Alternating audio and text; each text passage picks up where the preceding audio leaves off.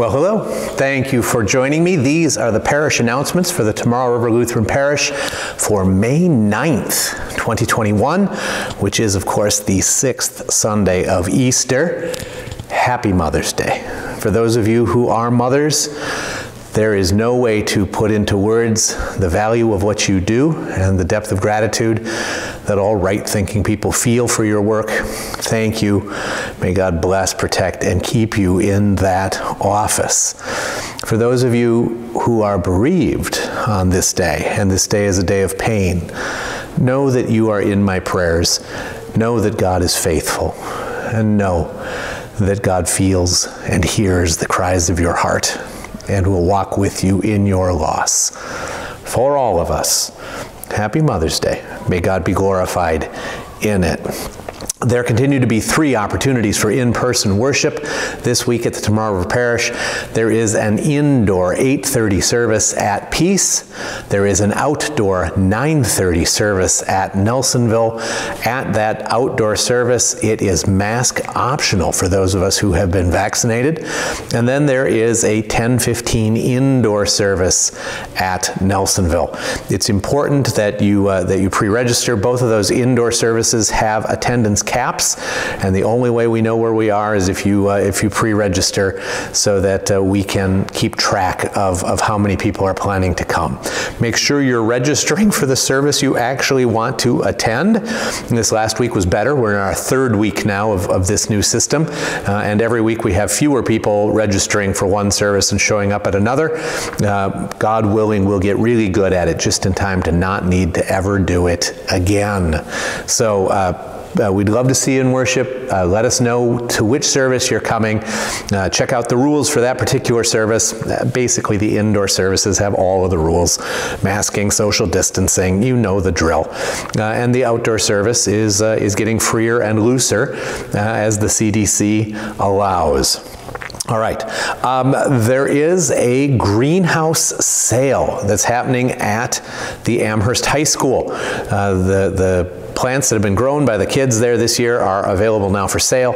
That's Monday through Friday from 8 to 5, Saturday from 9 to 1, and the proceeds go to the Amherst FFA. So get there, get early when there's still a great selection, and support the kids in the Amherst FFA. Crossway Summer Camp registration is open. There is a link there below this video where you can enroll your kids. There is money for Nelsonville kids to go. Talk to Grandma Anita about that, and we are working on getting you a clear answer about what level of support Peace families can expect from the congregation. I will get that to you as soon as I possibly can. The prayer list is everything on it is pretty familiar. That you've seen it in past weeks. There are still families that are in mourning. No one is in the first month of their grief, the initial stage of grief, and so there aren't any families listed. But you know, we've had an awful lot of loss in the last couple of months in the parish, and I continue to ask that you would bless and protect and care for those families that are in fresh grief. We have parish members with COVID, including a member who is hospitalized, and so we continue to work to do everything we can do to shorten the extent and the grip of this pandemic, and to pray for those who are ill. Perry has entered hospice. We talked about that last week, but we'll continue to pray for him and for Bonnie and for the kids. We were informed at church last week that we have a connection to a soldier who is being redeployed to Afghanistan for the 4th time. We forget, we see the headline that we're winding down our presence there, and we forget that there are still soldiers being deployed there. There are still specialists who are covering our withdrawal and protecting the other soldiers as they wrap up that deployment. And so we have people very close to home who are now in harm's way, and we remember to pray for our military families. Betty's surgery went very well, thanks be to God. The man who's facing possible amputation of his legs still has them, thank God, but he is not out of the woods yet. There is a guy with a 2-inch cyst on his kidney that has surgery this coming week, and so we'll be praying for him. The rest of the names you've seen, the rest of the situations are as they have been, and so I continue to ask that you would be faithful in your prayers for these, our brothers and sisters, and that you would find ways to love and support them in the midst of their troubles. We are continuing to collect materials and support for our personal care kits. There's a link on the top of the website that says care kits. We do 3 different flavors of them. We do the baby kits, we do the personal care kits, and we do the school kits.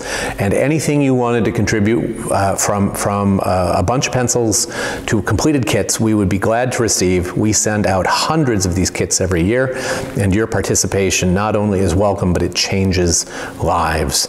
Both quilting groups continue to solicit large pieces of fabric. Whatever it was in the first part of its life, if it's clean and big, it can become part of a quilt that goes to refugee camps and cares for people around the world, and so I commend that to you. Finally, a reminder that TRAC continues to serve this community. TRAC is the Tomorrow River Area Community Kitchen. It's our food pantry. We have hours on Monday mornings and Thursday evenings, and by appointment. There is no reason for you or anyone you love to be hungry.